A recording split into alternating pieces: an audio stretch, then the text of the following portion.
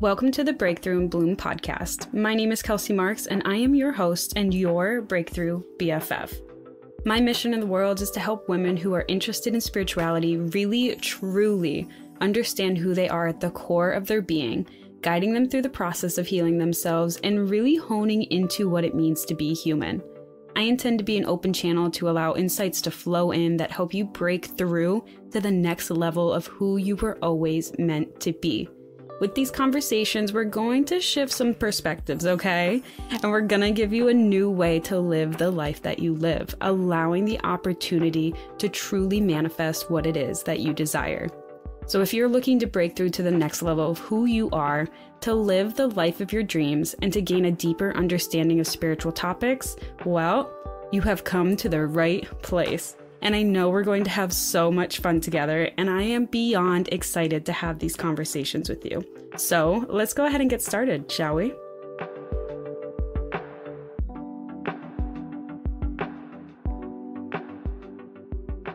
Hello, everyone. Welcome back to another episode here at Breakthrough and Bloom.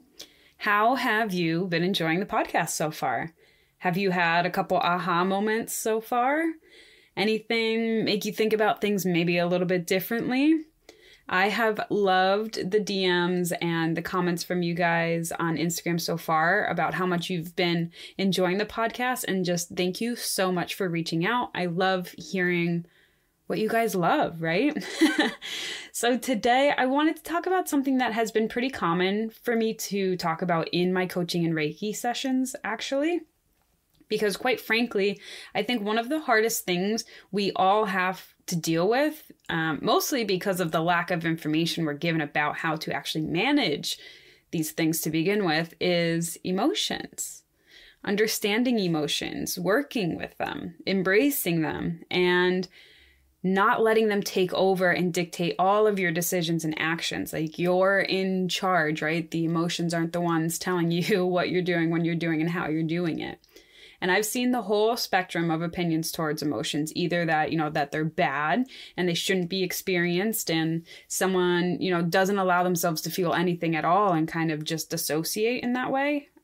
I had done that. Or the other end of the spectrum, where it's like so heavily experienced that someone is basically losing themselves in the emotions, and then maybe feeling regretful afterwards about the things that they did when, the emotions were running really high. And it's important to note, too, that if you are experiencing emotions in either end of the spectrum like this, where, you're kind of in avoidance, you're not feeling anything, you don't allow yourself to feel things or show emotions or anything like that, or maybe you're on the other end of the spectrum of like feeling like a lack of control and you just like lose your cool, or you just get really down on yourself, just know that there's nothing wrong with this if you're on either end of that spectrum. I literally went back and forth on this for years. And I mean back and forth from one end to the from one end to the other, dissociating on one end, and then just like so in the emotion that I couldn't even think for myself. Like, I went back and forth on that, and there was no balance in between. It was either one or the other. And it was like that for years for me. I would go months of feeling just like depressed, of emptiness, of like dissociating, and then instantly switch to overwhelmed with emotions that I just couldn't control the things that I was saying or I was doing, or how I was responding or reacting to situations. Like, I was teeter-tottering back and forth for a long time. So if you feel like you're in between, or you're on either end, or you're teeter-tottering too, just know you're not alone. And it's not a bad thing, and you're not broken, and there's nothing wrong with you, okay? And if you feel like maybe you're digging in your heels a little bit when I'm talking about this, like, while I enjoy not having like really big emotions, okay, it lets me feel like I'm more in control. Or if I don't allow myself to feel too much, then I just never get disappointed, Or maybe you're thinking to yourself, I love having big emotions. Like, I love being outspoken, and I love being loud and proud. And if I'm not that, then I feel like unheard and unappreciated. And you know what? That's all good too. What I want to speak about today is honestly just finding the right balance between the two, right? We don't want to live a life without any vibrance to it. We want to have the emotions, but we also don't want to live a life where we're not in control of the emotions and we let like outbursts or anxiety or anger or depression kind of take over. We want to find that happy middle ground, right? Where we feel like we are actively participating in life and feeling the emotions and riding the wave of being a human being, but not being taken over by that wave. And we're literally the ones riding the wave and we're enjoying it, right? So just take a second to just think to yourself, where on this scale that I had kind of painted for you, where on the scale are you? And there's no judgment. Okay? It's just pure curiosity that we're asking ourselves, like, where do I feel like I fall on this? Do I feel like I have a pretty good sense of control, but maybe in certain situations I kind of find myself snapping? Or do I feel like I retreat a lot into my inner world and just don't interact with others when certain things happen, like when I'm really stressed out? Just get curious, just ask yourself, and just know where you're at. And this isn't to be like, well, you're this far off from perfect or this far off from balance. Like, ew, no. This is just for simple awareness because we can't change what we aren't aware of. And you're not going to realize, like, here's an analogy for you. You're not going to realize that you need a new roof on your house if you don't notice that it's leaking in the first place. You're not going to realize there's food that went bad in your fridge if you never open your fridge to cook anything. Just like some visual examples for you. We just want to become aware with no judgment. We just want to know what is going on with us internally and with our emotions.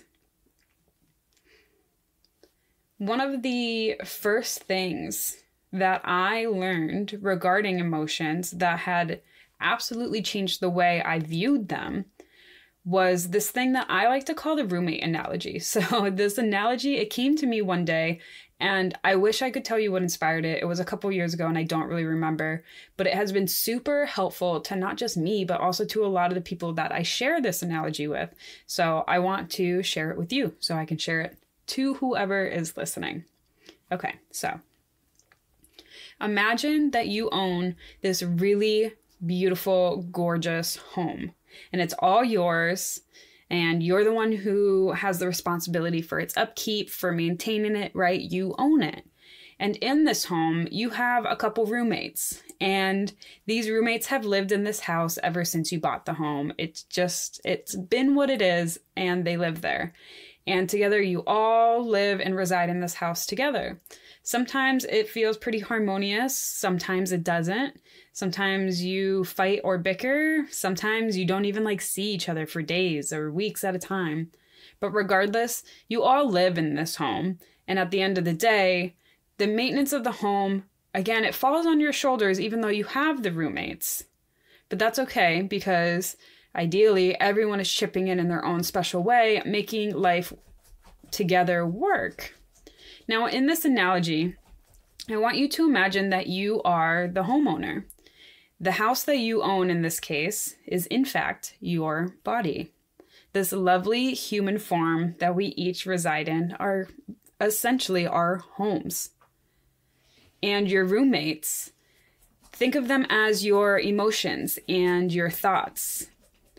Just take a second to see each of these things as individual, yet combined, kind of like a fruit salad. There's you, there's the emotions, there's the thoughts, and there's the body, and you're all kind of in this together, right? You can see clearly that there's the emotions, that there's the thoughts, that there's the body, and there's you. And this is why I say that you are more than a body. You're more than your thoughts. You're more than your emotions. Because in actuality, you are the observer of all of this, of how all of this comes together. You are the homeowner. You're the roommate. You're the caretaker of the entire place, of everything that's within it. You're the one who's in charge. You're the one who's calling the shots. And now sometimes the roommates, they can get a little bit out of control, right? Sometimes the thoughts we have are racing and racing, or they're demoralizing, or sometimes they're just downright rude, right? And they're starting to destroy their room a little bit, and maybe it starts creeping out into the house, and it's just like mucking up the walls and causing all sorts of like gunk and junk. And sometimes the emotions are so loud that you can't even think. You can't even watch your favorite TV show anymore. They're just blaring their music, screaming, slamming doors or something. Right? Or sometimes maybe even the emotions are so quiet that you even forget that they're there. You forget that you have them as a roommate. And this is where the house or the body might start to suffer.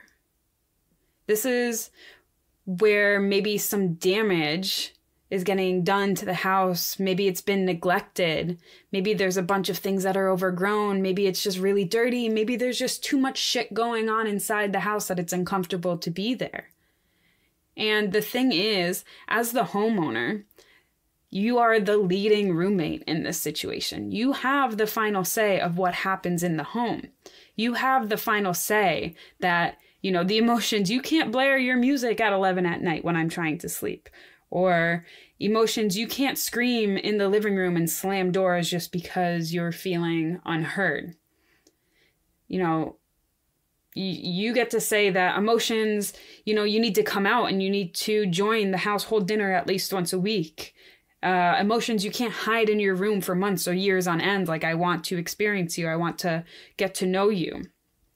Emotions, you can't be extremely messy when you come out of your room. Like, keep your room clean and don't make a mess when you come out either, okay? You have the final say that thoughts can't run rampant around the house, causing a mess and wreaking havoc. You have the final say of what's allowed, ultimately. You decide how the roommates help you, the homeowner. You decide how they help around the house, how they can chip in, and how they can help everyone find balance and happiness together. You decide if they can destroy the house or if they can't. And while most of the maintenance of the house falls on you, isn't it like so much easier to keep the house clean if your roommates aren't making it dirty? Isn't it so much easier to see what needs to be fixed when the entire place isn't in shambles or is like enjoyable to be in at least? Isn't it easier to take care of a home when there isn't anyone making a mess immediately right after you had just cleaned it? And here's the thing. You are not your emotions. The emotions you experience are simply residing in the same body as you are. They are simply the roommate within the home being your body. Which, remember, you are a multidimensional spiritual being having a temporary human experience. We are not humans trying to have a spiritual experience. No, we are spiritual. We are light and we are multidimensional beings. It's the truth of what we are. And what happens is we put like an aspect of ourselves into this like itty bitty human little form to experience some of the fucking craziest emotions and limitations that this universe has to offer. And you might be asking yourself, why the hell would I do that? Well, because it is the absolute best way to learn and to allow our souls to progress at a really fast pace. And for me, honestly, the first goal before you can truly figure out what your life's purpose is to just get stability and clarity and harmony within the house, within the body where you reside with these roommates that come with this body, with this house. And all humans, we all have this, okay? We all have emotions, we all have thoughts, and they're all within us all day, every day. And I would say that this is more important. This is more of like, I don't want to say your purpose, but whatever you like want to say you have to work on. You don't have to work on anything, but like if you want a sense of something to work towards and you can't figure out your life's purpose, I'm going to tell you right now, your life's purpose isn't going to be able to come through to you and tell you what it is you're meant to be doing here if you're not balanced first internally. And when you're able to find the balance, when you're able to set the boundaries, when you're able to provide clear expectations to all that reside within the home, including yourself, that is when life starts to unfold for you. That's when you can start focusing on your mission. You've got to get the house in order before anyone can come over and like truly enjoy the visit, right? And the things you want to come and visit you are inspiration and momentum. And you want them to come and drop in and leave a little bit of them behind with you. But if your house is so full of stuff, how can inspiration and momentum come in and visit? And even though you're the one who's in charge and you set all the rules, you need to make sure you're not making it miserable for the other roommates, okay? Your roommates are important, very, very important aspects of just being alive in general, of being a human being. It's what makes the human experience so unique. We're not supposed to ignore them. We're not supposed to ignore our emotions and ignore our thoughts or lock them in their hypothetical room, because that's going to make them cause absolute mayhem when they do finally come out. Or you might not even recognize them when they do. Or maybe you just don't even know how to feel comfortable around them because you haven't been around them. Your thoughts and your emotions. You can also imagine it this way. They're kind of like toddlers in the house. They need some rules, but they also need to be able to explore. They also need to be seen. They also need to be heard, to be validated. You wouldn't let kids run the house, right? But you also want to make sure that they're happy and that they feel included and that they feel seen and heard, right? Like they're part of the family. And it's so important to pay attention to these things, to your emotions and to your thoughts, because they have messages for you straight from the subconscious mind, straight from that 95% of you that is in the background of the conscious mind on a daily basis. So remember, I said we're multidimensional beings that brought an aspect of themselves, ourselves into these bodies. So it's like that. There's 5% of us that we can consciously bring into this body at any given point. So we can't ignore these parts of us in these human forms right now, okay? But we also don't want to let them run rampant either and dictate the way that the house runs. We're the ones in charge at the end of the day, and we can decide what works and what doesn't work.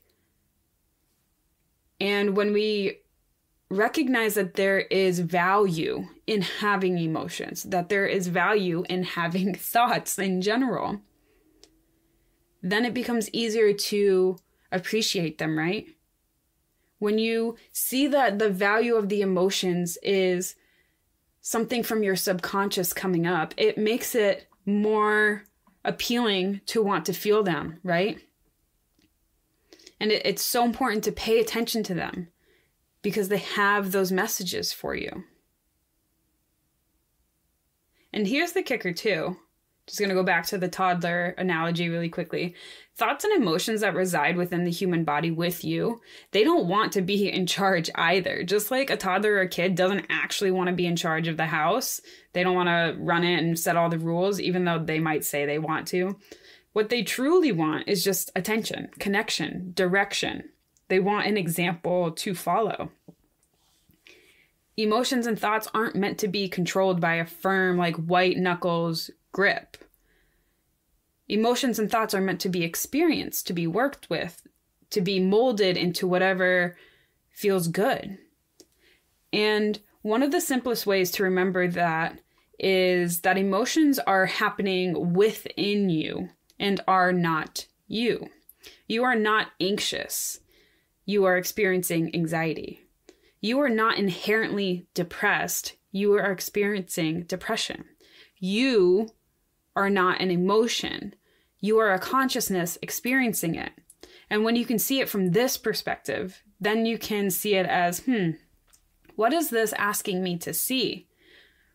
What does this emotion show me about myself? Because again, the emotions are speaking from the subconscious. It's kind of like a kid being like, Mom, Mom, Mom, Mom, what is that? Be careful, be careful.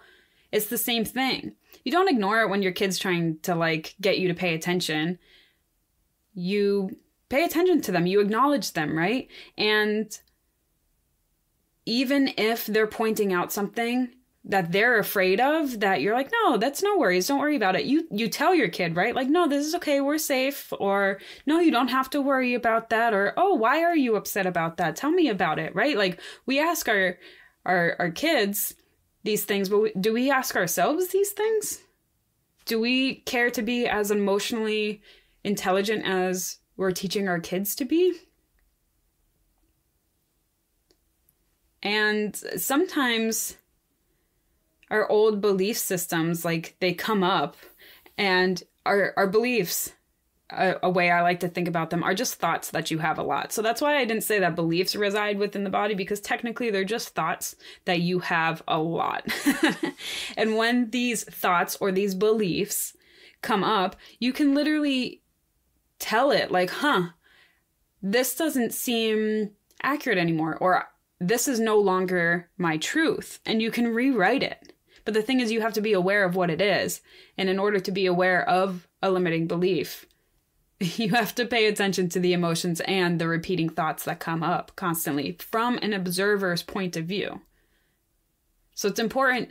I say it's important to feel emotions, but what I really mean is it's important to allow your body to express emotions. And it is important for you to feel it momentarily, but to not get consumed by it, right? Like, we want to be able to feel it, to understand what it means to feel this emotion. But we want to look at it from like a observer's point of view of like, okay, this emotion feels like this, and this is how I'm thinking about it. And what is this connected to? What story am I telling myself about this emotion? And I know you're probably thinking like, oh my God, this is like so much questions to ask myself. But aren't you like talking to yourself in your head all day anyways? Aren't you having conversations with yourself anyways about how this is going to go wrong, or how that person is thinking about you? Aren't we having thoughts all day anyways? Why can't we just have thoughts that are more constructive? Why can't we just ask questions instead of just running rampant on tornado thoughts? You're thinking all day anyways, so why not make it useful? So it's really not that it's more work. I'm not telling you that there's more work to do. All I'm saying is just change the way in which you converse with yourself. Get more curious. Ask more questions. You're talking anyway, so let's just ask more questions. And a thing that I do too that, you know, helps, because we're not taking ownership of the emotion. We're not taking ownership of the anxiety or the depression or whatever. We're not saying this is me, right? I am a depressed person. I am an anxious person. We're not taking ownership of it. And when you don't take ownership of it, you can literally tell it. You can tell anxiety or stress or anger or sadness, whatever it is. You can be like, hey, I see you. I appreciate you for coming up, because you're doing what I used to believe was necessary for me to be safe. But I've got this. So for example, maybe you have been in a relationship prior that wasn't the healthiest for you, whether it was kind of mentally tough, or maybe they were, I hope not, but slightly physical, not loving. But let's just say, for example, you were in a relationship like that, okay?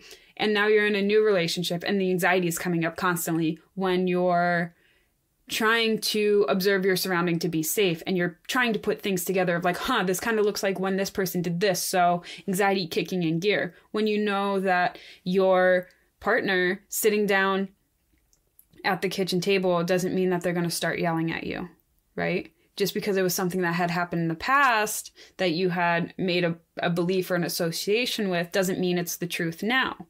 And that's what I mean in these situations where it's clear that it's not going to be happening again, but the body is still reacting that way, right? This is when you can like tell yourself like, okay, I've got this. We're not in the same situation as before. We're actually in a different place, and we're really safe here, and everything is a-okay. And thank you for the unnecessary reaction to this, because you're just trying to keep me safe. I do this all the time. Not that I have a lot of like anxiety and things spike up that often, but if any anxiety or stress or anger pops up, I'm like, well, Okay, that's not necessary anymore. Thank you for showing me. And thank you for showing me that I am still holding a belief here about this or a fear here about this. Thank you. But I've got the situation. We are A-okay. Okay. It's kind of like parenting yourself a little bit. And when I do this and then I just take some like deep breaths just in and out, I can literally sometimes I can like feel like weight shifting off of my chest and my shoulders. I can feel my shoulders relaxing. I can literally feel like my body declunking in a way. And it's so cool. And that's when I know like, okay, body is on board with mind now. We're on the same page. So just don't take ownership of the emotions. Don't take ownership of the thoughts. See them for what they are. See them as a co-inhabiting energy within the body, and see them bringing up things from your subconscious mind that are ready to be integrated and healed. Use them to your advantage. Are you getting anxious about having a conversation with a friend? Why is that? What fear or story is at play here? Are you getting sad about an interaction that had ended poorly? Why? What about this are you taking to be true about yourself that maybe necessarily isn't? How can you change this? Are you getting angry at someone at the grocery store?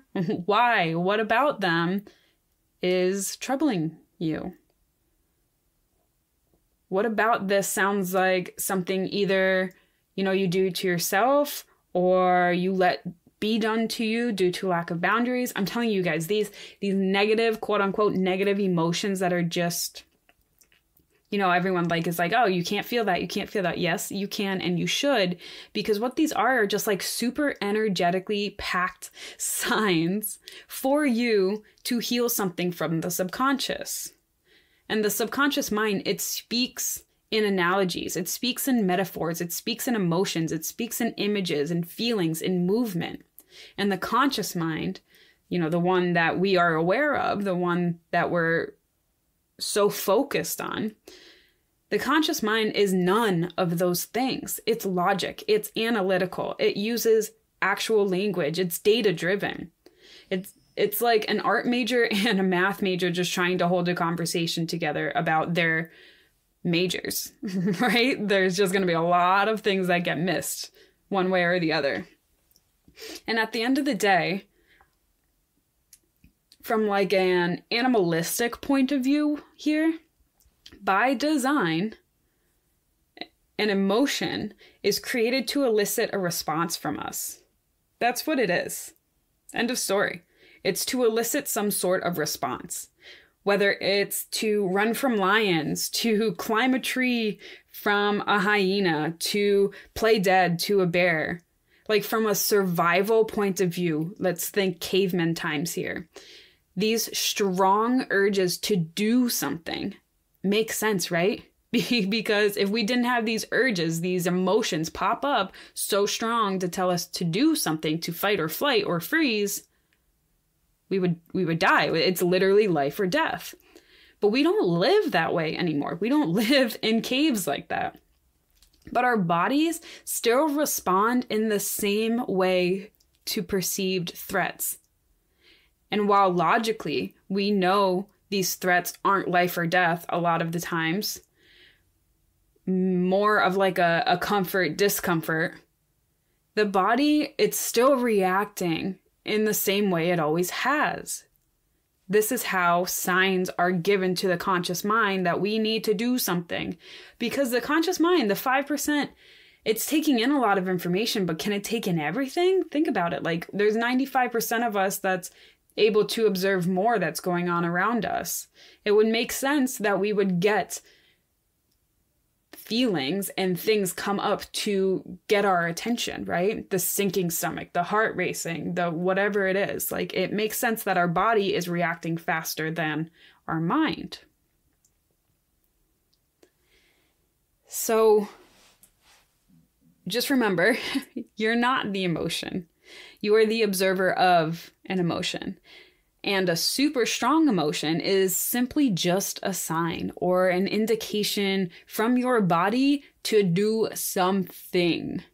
And if there is nothing to do, then you just got to let the body and emotions know that you are safe. You have to rewire the brain a little bit here. And we have neuroplasticity. We can absolutely do this. We can rewire our brains very simply, honestly. Repetition. That's what it is. And this is also where some parasympathetic regulation comes in super handy too. So you're able to get your body out of the fight or flight mode when it doesn't need to be in it. So along with telling yourself everything's going to be okay, it is super helpful to also know some things to get your body to relax, whether it's different breathing techniques, tapping, shaking, things of that nature. If you don't know what any of those are, I would say look up those three at least. At least look up some simple breath works and some shaking, which really is just like shaking. Think of like a dog after they get stressed out or they're having a lot of fun and they have a lot of energy. They shake, right? They shake it off, literally. All animals do that. We are animals. You can shake off excess emotions too. So, moral of the story here, don't let your kids run the house, okay? But make sure that the kids are happy living in the house too. Allow everyone to pitch in, allow the home to be harmonious, and allow the ability for yourself to keep up with the maintenance of the home by keeping everyone in check, right? And I hope you enjoyed today's episode. If you did, as always, please leave me a review on the podcast. This helps the podcast come up in searches for others as well to listen and enjoy, so we can just continue to like grow the community and help just so many people. And if you also want to reach out to me on the DMs at Instagram, that it's at Breakthrough in Bloom, I'd love to know what you would love to hear more about. And as always, in case no one has told you this today, I am so proud of you. You're doing amazing, sweetie. And I love you. I love you. I love you. I'll see you in the next one.